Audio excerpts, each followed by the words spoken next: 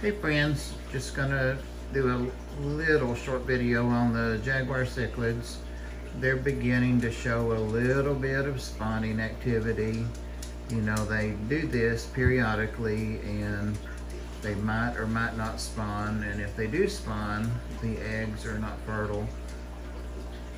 Or the one time they were fertile, they fungus. So just in the off chance that they are going to do a spawn and that we have some viable eggs and we get some fry, I'm just going to document that they're showing some interest in spawning, and of course they do that by some mock aggression and running at each other, and the male seems to be initiating most of it,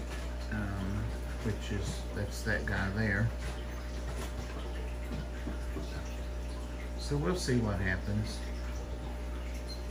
And of course, since I'm talking about that and have them on the phone video, they're not gonna show that behavior. I've just been sitting here watching them do it.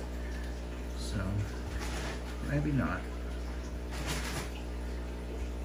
But they're both looking great. They're in great condition and eating great, have great weights on them, so it'll be a good time to spawn. They're good eaters. They still like their frozen foods, their pellets, their flakes,